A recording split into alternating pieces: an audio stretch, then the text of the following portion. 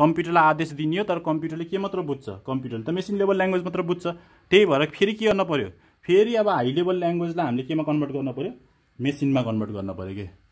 सम्पूर्णलाई स्वागत छ कम्प्युटर अपरेटरको यो अर्को भिडियोमा। र हामी कम्प्युटर फन्डामेन्टलको कोर्स कन्टेन्ट पढ्दै थियौँ है, फर्स्ट च्याप्टरभित्र थियौँ। र तपाईँले यो सिलेबसमा हेर्नुभयो भने चाहिँ हामीले सफ्टवेयरसम्म र टाइप्स अफ सफ्टवेयरसम्म चाहिँ गत भिडियोसम्म पढेर भ्याइसक्यौँ।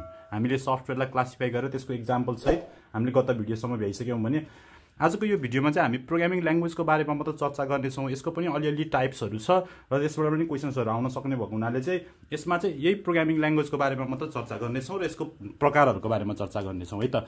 र सबभन्दा सुरुमा त हामीलाई के थाहा हुनु पर्यो त भन्दाखेरि प्रोग्रामिङ ल्याङ्ग्वेज भनेको के हो। मैले त लास्ट भिडियोमा पनि अलिकति टाइप अफ सफ्टवेयरमा चाहिँ डिस्कस गरिसकेको छु प्रोग्रामिङ ल्याङ्ग्वेजमा को बारेमा।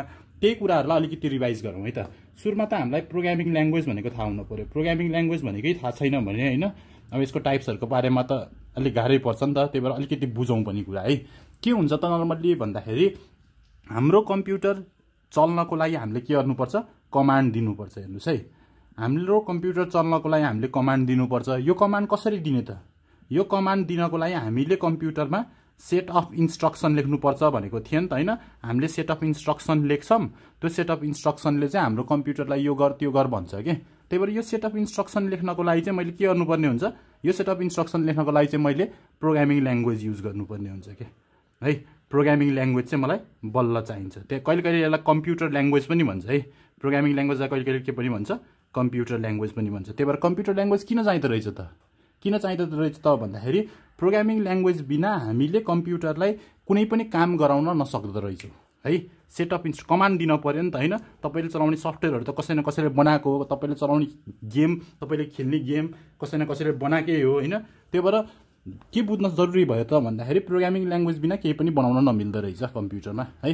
त्यही भएर which type of software is use to right set of instruction भन्यो भने के भन्नु पऱ्यो, प्रोग्रामिङ ल्याङ्ग्वेज। केही प्रोग्रामिङ ल्याङ्ग्वेज युज गरेर हामीले सेट अफ इन्स्ट्रक्सन लेखिन्छ। विच टाइप अफ, यो पनि टाइप अफ सफ्टवेयर हो नि त होइन। र सिस्टम सफ्टवेयरभित्र सिस्टम डेभलपमेन्ट सफ्टवेयर छ, त्योभित्र यो पर्छ भनेको थिएँ नि मैले लास्टमा होइन। र त्यही भएर यो पनि एउटा टाइप अफ सफ्टवेयर नै हो भनेर बुझ्दा फरक पर्दैन कि। त्यही भएर सिस्टम डेभलपमेन्ट सफ्टवेयरको एउटा टाइप चाहिँ प्रोग्रामिङ ल्याङ्ग्वेज हो र जुन युज गरेर हामीले कम्प्युटरलाई काम गराइन्छ होइन। र काम गराउने बेलामा चाहिँ हाम्रो के थियो त भन्दाखेरि अब कम्प्युटरको हिस्ट्री हेर्दै आइयो भने हामीले होइन, कम्प्युटरको इतिहास हेरेर आइयो भने अहिलेको जस्तो कम्प्युटर त पहिलादेखि त बन्थेनन् होइन। र पहिला भनेको त अलि पुरानो जमानाको कम्प्युटरहरू बन्ने गर्थ्यो होइन।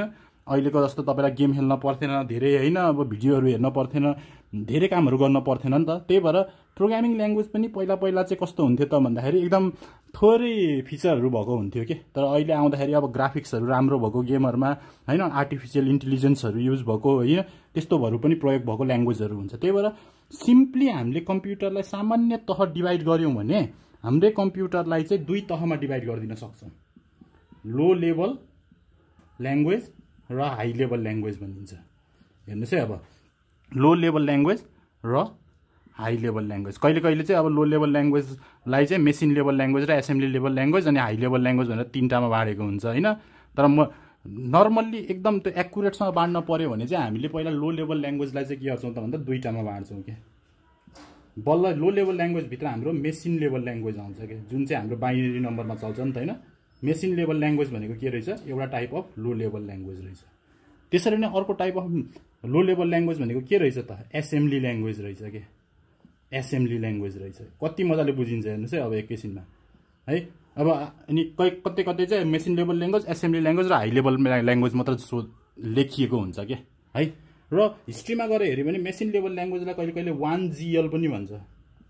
1GL भनेको फर्स्ट जेनेरेसन ल्याङ्ग्वेज के। मैले त जेनेरेसन अफ ल्याङ्ग्वेज भन्दाखेरि तपाईँहरूलाई त्यो फर्स्ट जेनेरेसन कम्प्युटरमा 1GL machine level language use हुन्छ भनेर भनेको थिएँ। त्यही भएर यो चाहिँ के हो त फर्स्ट जेनेरेसन ल्याङ्ग्वेज। 1GL केलाई भन्छ भनेर एक्जाममा सोध्यो भने त्यो मेसिन लेभल ल्याङ्ग्वेज भयो। त्यसरी नै एसेम्ब्ली ल्याङ्ग्वेज भनेको के भयो त भन्दाखेरि 2GL सेकेन्ड जेनेरेसन ल्याङ्ग्वेज है, सेकेन्ड जेनेरेसन ल्याङ्ग्वेज है। अब यो 3GL हुन पर्थ्यो है, तर अहिले त 5GL सम्म पुगेछ। त्यही भएर हाई लेभल ल्याङ्ग्वेज पनि कस्तो छ त भन्दा क्रम अनुसार विकास हुँदैछ कि। मैले भने नि होइन, सिम्पल प्रोग्रामबाट सुरु भएको कम्प्युटरहरू अहिले एप्लिकेसनहरू अहिले आर्टिफिसियल इन्टेलिजेन्सभित्र आउने भइसक्यो कि। त्यही भएर सुरुमा चाहिँ हाई लेभल ल्याङ्ग्वेजभित्र चाहिँ के छ त भन्दा एउटा प्रोसिड्युरल ल्याङ्ग्वेज भन्ने छ क्या, प्रोसिड्युरल ओरिएन्टेड ल्याङ्ग्वेज भनौँ न होइन। प्रोसिड्युरल ओरिएन्टेड ल्याङ्ग्वेज है। यसलाई चाहिँ हामीले के भनिन्छ 3GL भनिन्छ, थर्ड जेनेरेसन ल्याङ्ग्वेज के है। प्रोसिड्युरल हाई लेभल ल्याङ्ग्वेज नै हो यो पनि 3GL प्रोसिड्युरल ओरिएन्टेड ल्याङ्ग्वेज है। यसरी नै हामीसँग अर्को एकदम ल्याङ्ग्वेज एकदम इम्पोर्टेन्ट धेरै अहिले फ्रिक्वेन्टली एकदम धेरै ठाउँमा युज हुने भनेको अब्जेक्ट ओरिएन्टेड ल्याङ्ग्वेज है। यसलाई ओओपी पनि भन्छ नि हैन, ओओपी पनि भन्छ कतै कतै है। ओओपी भनेको चाहिँ अब्जेक्ट ओरिएन्टेड प्रोग्रामिङ ल्याङ्ग्वेज हो। यो चाहिँ हाम्रो 4GL हो, 4GL है, फोर्थ जेनेरेसन ल्याङ्ग्वेज है। यसरी नै हाम्रो अन्तिम प्रकारको हाई लेभल ल्याङ्ग्वेज चाहिँ के रहेको छ त भन्दा नेचुरल ल्याङ्ग्वेज रहेको छ, नेचुरल ल्याङ्ग्वेज है। त्यही भएर 5GL रह्यो कि। अब म यसको चाहिँ एक्सप्लेन गर्छु। अब यसरी चाहिँ 1GL 2GL 3GL 4GL 5GL सम्म पुग्यो है। अब यो त टाइप्स भयो। यसको बारेमा बुझ्नको लागि चाहिँ के छ त भन्दा यो प्रोग्रामिङ ल्याङ्ग्वेजको बारेमा बुझिहाल्यौँ। अब लो लेभल ल्याङ्ग्वेजको बारेमा बुझौँ है त। के हो त लो लेभल ल्याङ्ग्वेज भन्दाखेरि चाहिँ पहिला सुरुमा कम्प्युटर बनाउने बेलामा मान्छेहरूले कम्प्युटर बनाए। सपोज एउटा मान्छेले यो कम्प्युटर बनायो भने यो कम्प्युटरको लागि चाहिँ त्यो मान्छेले एउटा प्रोग्राम लेख्थ्यो के, एउटा प्रोग्राम लेख्थ्यो, त्यो प्रोग्राम चाहिँ अर्को कम्प्युटरमा चल्थेन के। हेर्नुहोस् है एकदम कस्तो पहिला यस्तो हुन्थ्यो नि त त्यति बेलामा। अब त्यही भएर मेसिन लेभल ल्याङ्ग्वेज एसेम्ब्ली ल्याङ्ग्वेजहरू लो लेभल ल्याङ्ग्वेज भएका हुन् त नि। एउटा कम्प्युटरलाई लेखेको प्रोग्राम अर्को कम्प्युटरमा नचल्ने, त्यो कुन टाइप अफ ल्याङ्ग्वेज हो भनेर सोध्छ फेरि। In which type of programming language does programme return in one type of processor doesn't run in another type of processor भन्यो भने त्यो लो लेभल ल्याङ्ग्वेज है। एउटामा लेखेको प्रोग्राम अर्कोमा चल्दैन। तर आजभोलि हाई लेभलमा के हुन्छ, हाई लेभलमा एउटामा लेखेको अर्कोमा चल्छ नि। मैले यहाँ घरमा बनाएको कुनै वेबसाइट छ भने त्यो वर्ल्डभरि जहाँ पनि हेर्न मिल्छ नि त है। जस्तो कम्प्युटरमा मोबाइलमा पनि हेर्न मिल्छ नि त होइन। त्यो चाहिँ के भयो हाई लेभल भयो। तर त्यही भएर त्यो टर्मलाई चाहिँ के भन्छ त भन्दा which type of programming language is machine dependent भन्छ कि। यो मेसिन डिपेन्डेन्ट भन्ने टर्म युज गर्छ है, बुझ्नुहोस् है। अब एकदम मेसिन डिपेन्डेन्ट भन्ने टर्म भनेको त्यही के, एउटा प्रोसेसरमा बनाएको प्रोग्राम अर्को प्रोसेसरमा नचल्नेलाई मेसिन डिपेन्डेन्ट भन्छ। मेसिन डिपेन्डेन्ट भन्छ मेसिनमा डिपेन्ड गर्यो के, यो मेसिनमा डिपेन्ड गर्यो नि त, अर्को मेसिनमा चल्दैन नि त। त्यही भएर मेसिन डिपेन्डेन्ट प्रोग्रामिङ ल्याङ्ग्वेज कुन हुन्छ भनेर सोध्यो भने लो लेभल ल्याङ्ग्वेज। यसरी नै हाई लेभल ल्याङ्ग्वेजमा तपाईँले अर्को कुरा के बुझ्न सक्नुहुन्छ त भन्दाखेरि यो के भयो, मैले अहिले भर्खरै भने यसबाट लेखेको प्रोग्रामहरू एउटामा लेखेको अर्कोमा चल्छ भनेपछि यो के भयो मेसिन इन्डिपेन्डेन्ट भयो कि। यो इन्डिपेन्डेन्ट मेसिनमा डिपेन्डै गरेन कि, इन्डिपेन्डेन्ट भयो होइन। मेसिन इन्डिपेन्डेन्ट भयो, मेसिन डिपेन्डेन्ट भयो। त्यही भएर यसको बेफाइदा धेरै भयो नि त होइन। प्रोग्राम डेभलपमेन्ट गर्ने टाइम के भयो स्लोवर भयो, एकदम स्लोवर डेभलपमेन्ट भयो। यो के भयो फास्टर डेभलपमेन्ट भयो नि त होइन। त्यही भएर त आजभोलि चाँडै प्रोग्रामहरू बन्छ, आजको भोलि नै एपहरू बन्छ मान्छेहरूले होइन। फास्टर डेभलपमेन्ट गरिरहेका छन् के है। त्यो चाहिँ के भयो त भन्दा मेसिन लो लेभल ल्याङ्ग्वेज र हाई लेभलको मेन डिफ्रेन्सेस भयो है। र अब बुझ्ने बेलामा तपाईँले के बुझ्नु भन्दा त अब मेसिन लेभल ल्याङ्ग्वेज पनि के रहेछ लो लेभल ल्याङ्ग्वेज हो भने यो पनि के हो मेसिन इन्डिपेन्डेन्ट, मेसिन डिपेन्डेन्ट के। यो पनि के हो मेसिन डिपेन्डेन्ट। यो तिनटै के हो मेसिन इन्डिपेन्डेन्ट हो। मेसिन इन्डिपेन्डेन्ट भनेर बुझ्नुपर्ने हुन्छ। र अब त्यो सामान्य मेसिन डिपेन्डेन्ट र इन्डिपेन्डेन्ट नै हो क्या मेन कुरा भनेको। त्यही भएर त हाई लेभल बनाएका हुन् त नि। गाह्रो भयो नि त मान्छेलाई प्रोग्राम बनाउन होइन। एकदम टाइम लाग्यो, एउटा कम्प्युटरमा मात्र बन्यो, अर्को कम्प्युटरलाई फेरि अर्को प्रोग्राम लेख्न पऱ्यो। यसरी त यस्तो हुने भयो त वर्ल्डभरि यसरी इन्टरनेट पनि चल्थेन अहिले त है। जब हाई लेभल ल्याङ्ग्वेज आयो त्यही भएर त अनि के भयो त भन्दा डिफ्रेन्ट प्रोग्रामिङ ल्याङ्ग्वेजहरू र एप्लिकेसनहरू बनेको हो नि त होइन। र अब अलिकति भित्र छिर्दाखेरि चाहिँ अब मेसिन लेभल ल्याङ्ग्वेज भनेको के हो त भन्दा यो चाहिँ computer understand only machine level language. Which type of language is understood by computer भन्यो भने मेसिन लेभल ल्याङ्ग्वेज है। ओन्ली अन्डरस्टुड बाई कम्प्युटर, बुझ्नुहोस् अब यहाँ एकदम इन्टेन्स कुरा आउँछ।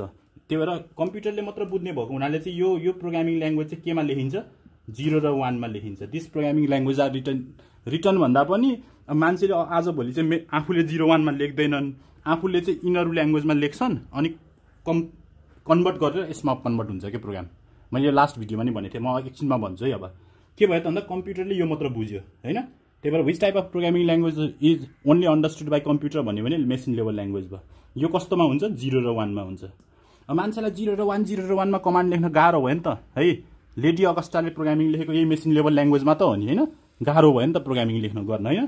त्यही भएर के गर्यो त भन्दा मान्छेले अलिकति एडभान्स बनाए के होइन। तपाईँले एउटा कमान्ड चाहिँ 10110110 यसरी कमान्ड लेख्नुहुन्थ्यो नि, यसको सट्टामा ए लेखिदिन पाउनु भने सजिलो भयो नि त। त्यही भएर के गरे त भन्दाखेरि एसेम्ब्ली ल्याङ्ग्वेज बनाए। एसेम्ब्ली ल्याङ्ग्वेजमा के युज हुन्छ त भन्दा एकदम याद गर्ने शब्द चाहिँ निमोनिक्स कोड, एम साइलेन्ट हुन्छ है। निमोनिक्स कोड चाहिँ केमा युज हुन्छ? एसेम्ब्ली ल्याङ्ग्वेजमा युज हुन्छ। कस्तो खाले हुन्छ निमोनिक्स कोड भनेको? सर्ट फर्महरू जस्तै के, सपोज एड गर्नलाई एडिडी भन्ने कमान्ड युज गर्ने हैन, मुभ गर्नलाई एमबिई, जम्प गर्नलाई जेएमपी, रिसेट गर्नलाई आरएसटी, स्टोर गर्नलाई एसटीआर, यस्ता एब्रिभिएसनका निमोनिक्स कोडहरू युज गरेर के गरिन्छ त भन्दा एसेम्ब्ली ल्याङ्ग्वेजमा चाहिँ प्रोग्राम लेखिन्छ के।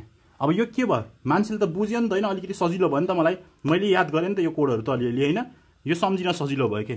मैले एसेम्ब्ली ल्याङ्ग्वेजमा लेखेँ भने प्रोग्राम, त्यो त कम्प्युटरले नबुझ्ने भयो नि त फेरि। अब है नबुझ्ने भयो। किन नबुझ्ने भयो त भन्दाखेरि एसेम्ब्ली ल्याङ्ग्वेजमा लेखेको प्रोग्राम चाहिँ कम्प्युटरले मेसिन मात्र बुझ्ने भएको हुनाले यो बुझ्दैन, यो इङ्ग्लिसमा भयो नि त। त्यही भएर के गर्न पर्ने भयो त भन्दाखेरि मैले यसमा लेखेको प्रोग्रामलाई मेसिन अन्डरस्ट्यान्डेबलमा कन्भर्ट गर्न पर्ने भयो। के गर्न पर्ने भयो? कन्भर्ट गर्न पर्ने भयो है। त्यही भएर मलाई के चाहियो? अब एउटा कन्भर्टर चाहियो।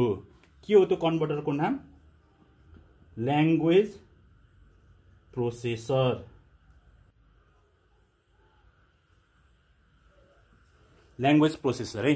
ल्याङ्ग्वेज प्रोसेसर भनेको के हो त भन्दा मैले लास्ट भिडियोमा नि भनेको थिएँ, यो पनि एउटा type of system development software हो जसले चाहिँ एउटा टाइपको प्रोग्रामिङ ल्याङ्ग्वेजलाई अर्कोमा कन्भर्ट गर्छ है। Which type of software is use to convert one type of programming language into another भन्यो भने के भन्ने? एउटालाई अर्कोमा कुनले कन्भर्ट गर्छ? ल्याङ्ग्वेज प्रोसेसरले, वा ल्याङ्ग्वेज ट्रान्सलेटर पनि भन्छ है। र यो केसमा के कुन युज हुन्छ? यो केसमा युज हुने भनेको एसेम्बलर हो कि।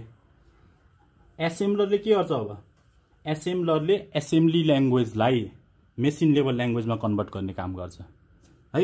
यो सबै लो लेभल नै हो, तैपनि हामीले एसेम्ब्ली ल्याङ्ग्वेजमा सजिलोको लागि लेख्यौँ, तर कम्प्युटरले बुझेन, त्यही भएर एसेम्बलरमा हामीले प्रोग्राम लेख्यौँ के।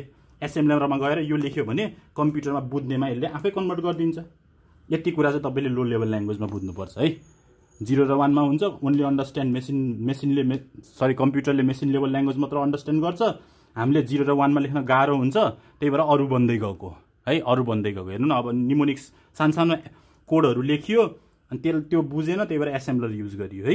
अब त्यसरी नै विकास हुँदै गयो, मान्छेहरूले अब अझै सजिलो खोजे, एकदम सिम्पल इङ्ग्लिस ल्याङ्ग्वेजमा खोजे होइन, मेसिन इन्डिपेन्डेन्ट खोजे क्या। मेन भन्दा मेसिन इन्डिपेन्डेन्ट खोजे, त्यही भएर के भयो त भन्दा मान्छेहरूले मेसिन इन्डिपेन्डेन्टको लागि चाहिँ हाई लेभल ल्याङ्ग्वेज बनायो कि है। त्यही भएर हिस्ट्रीमा चाहिँ अब कुन हो फर्स्ट हाई लेभल ल्याङ्ग्वेज भनेर सोध्यो भने फर्टान लेख्न मिल्छ है, FORTAN, फर्टान है।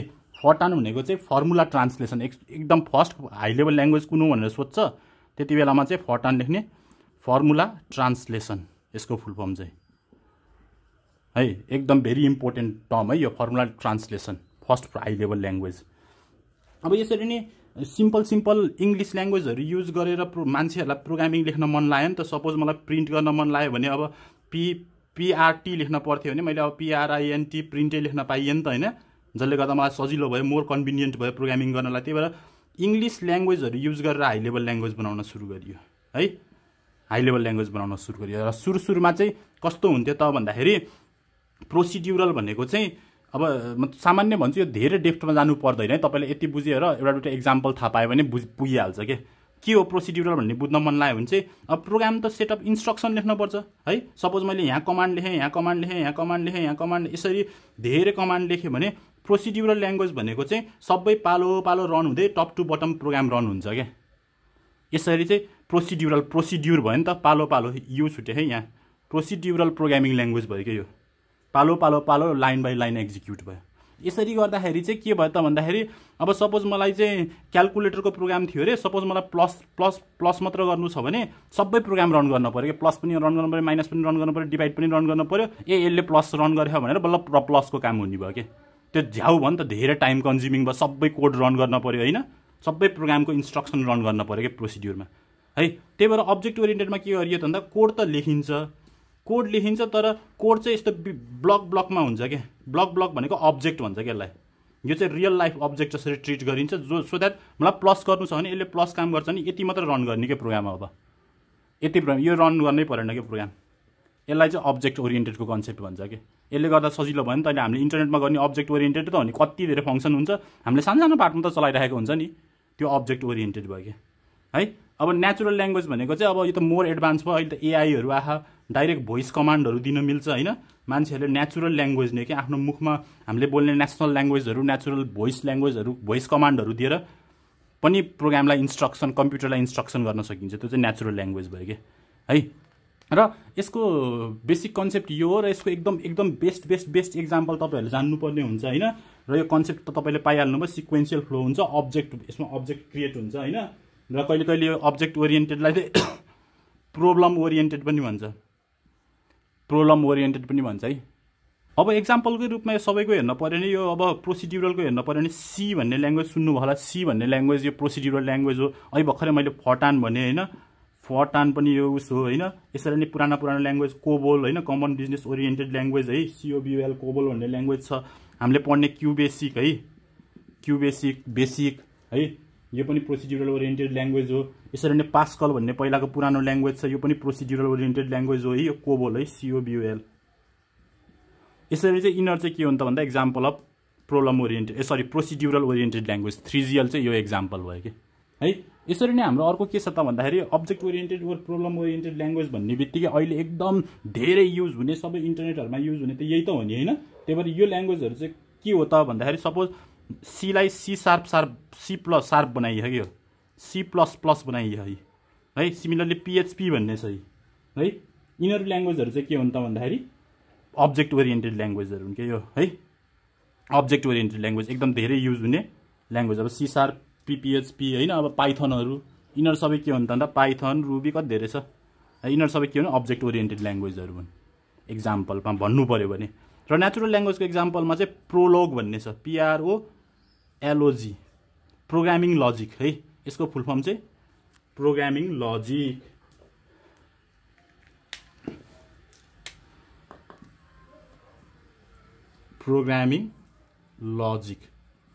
यसको फुल फर्म चाहिँ है र अब यस्तो के छ त भन्दाखेरि अब अहिले भर्खरै भने हामीले पनि यो सबै इंग्लिश ल्याङ्ग्वेजमा लेख्छौं प्रोग्राम त हैन यो सबै इंग्लिश ल्याङ्ग्वेजमा लेख्ने भएको हुनाले चाहिँ अब सपोज कम्प्युटरलाई नै इन्स्ट्रक्सन दिने कम्प्युटरलाई आदेश दिने हो तर कम्प्युटरले के मात्र बुझ्छ कम्प्युटरले त मेसिन लेभल ल्याङ्ग्वेज मात्र बुझ्छ त्यही भएर फेरि के गर्न पर्यो फेरि अब हाई लेभल ल्याङ्ग्वेजलाई हामीले केमा कन्भर्ट गर्न पर्यो मेसिनमा कन्भर्ट गर्न पर्यो के फेरि हाई लेभललाई मेसिनमा कन्भर्ट गर्न पर्यो अघि एसेम्बलर युज गरे जस्तै अब ल्याङ्ग्वेज प्रोसेसर युज गरिन्छ तर depending upon the programming language हामीले के युज गरिन्छ त भन्दाखेरि कम्पाइलर ओर इन्टरप्रेटर है त्यो कुरा चाहिँ म यहाँ लेखिदिन्छु है कम्पाइलर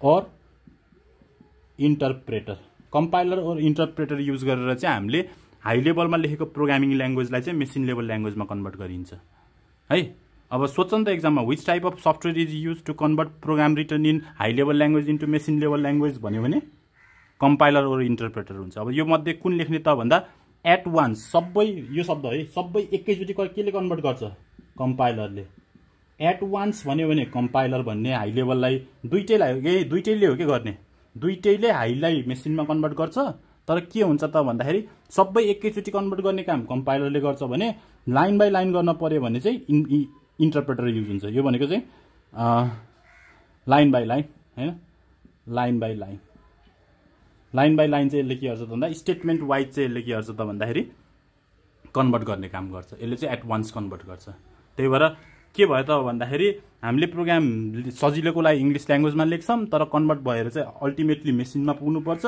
मेसिनमा पुग्ने बित्तिकै के हुन्छ त भन्दाखेरि कम्प्युटरले बुझ्छ र बुझ्नको लागि चाहिँ हामीले के गर्नुपर्ने हुन्छ त भन्दा ल्याङ्ग्वेज ट्रान्सलेटर युज गर्नुपर्ने हुन्छ वा ल्याङ्ग्वेज प्रोसेसर जस्तै कम्पाइलर र इन्टरप्रेटर एट वान्स चाहियो भने कम्पाइलर लाइन बाइ लाइन वा स्टेटमेन्ट वाइज चाहियो भने इन्टरप्रेटर चाहियो यसरी चाहिँ हामीले बेसिक एउटा प्रोग्रामिङ ल्याङ्ग्वेजको सबै कुराहरू जान्यौं र धेरै भन्दा धेरै क्वेशन्सहरू यहाँबाट आउन सक्ने प्रोबेबल क्वेशन्सहरुको बारेमा नै मैले चर्चा गरे हैन र अहिलेलाई मैले यति नै गरे अझै टपिकहरू छन् यो च्याप्टरमा पनि धेरै टपिकहरू रहेको छ फर्स्ट च्याप्टर लामै छ मैले भनिहाले र आजको लागि मैले यति नै गरे फेरि भोलि अर्को भिडियोको साथ आउने छु त्यतिन्जेलसम्मको लागि stay safe take care by